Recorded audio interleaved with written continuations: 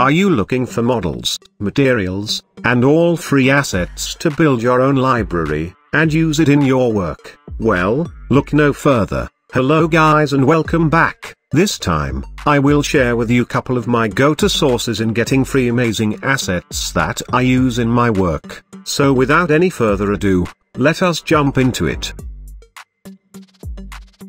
Most of you know that ArtStation is a huge library for artists to share their work, and we go to it to get inspired or to have some reference before we start working, whether it's in architecture, visualization or 3D work in general. However, what you might not know is in the ArtStation market, there is a quite big section for free assets. Going to there and by selecting any other category to specify the search, you can get a variety of assets, and as you see they all tag with the zero price, and the amount of goods is just more than enough.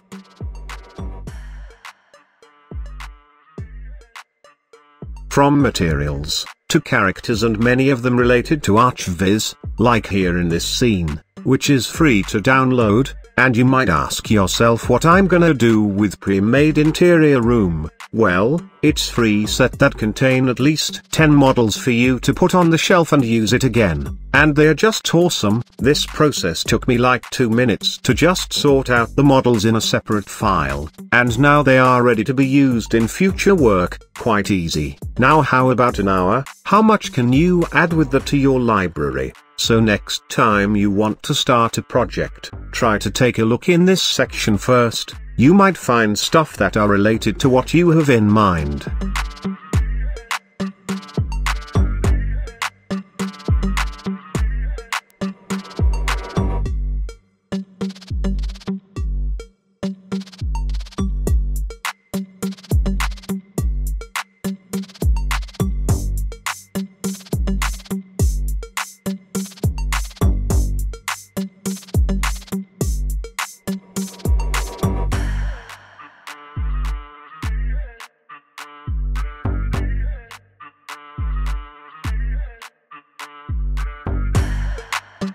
The Blender Kit library, most of you might be familiar with it. For me this asset library is a must in my Blender, always have it and always will be. It's just too good to left behind. From models to materials and different other assets that are essential to 3D ArchViz, you won't regret having up in your Blender viewport. So if by any chance you still don't have it, go to the site, blenderkit.com, and just sign up normally like you do in any site. There's also a short video to explaining more how to set up the library in Blender 3.0 and above. For older version it was shipped with the program.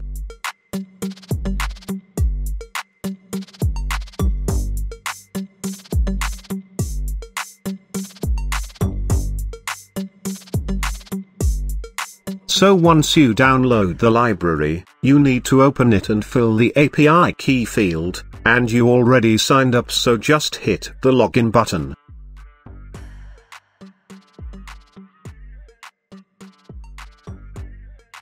You can also become a kit library creator, benefit others by adding your own assets to the library, but that's for another day. In Blender, on the sidebar, you can go into the library sections, and just look around the different options you have. It even have HDRIs and entire scenes to work at. Now the main course here is the materials, and just look at how many there are. You have like 58 just for asphalt material, 30 for ceramic, 132 different kind of concrete. Now that's just awesome.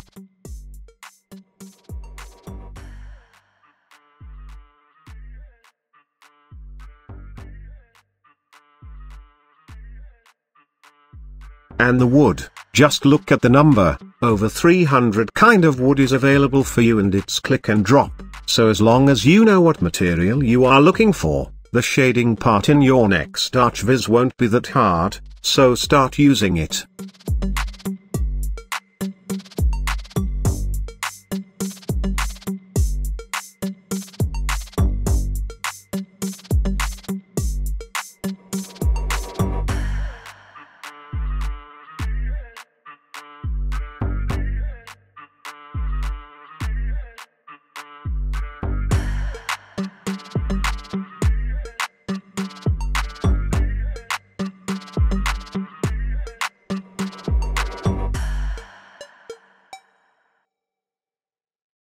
The G-Scatter is a vegetation library with an easy system to help scatter trees, grass and other green things on your scene. The process in this is quite amazing with the options it provided that can make your work easier and shorter by a huge amount, especially if you like working on environments. Once you enable the add-on, which you can find the link to it in the description by the way, you will get a decent number of free multi-use assets like those shown in the video. With them you can start adding, for example, grass to your scene, and control everything around it from size to count and appearance, so try it now, you might like it.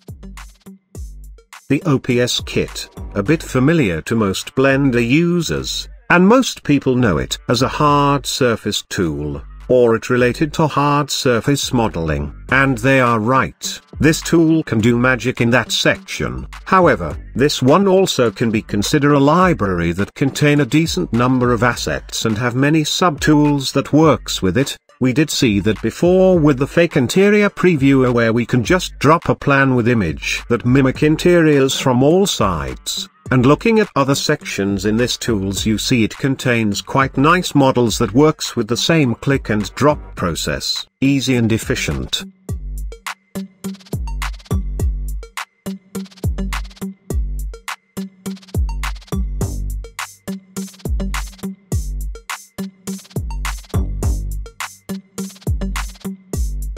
Now the last thing I have to say here is just a small reminder to start building your assets browser in Blender. That small empty section you have now is ready to be filled with your selective models and materials and all kind of things that you regularly use, and most the question I get is where you get this models and from where you had this grass. Now you know that.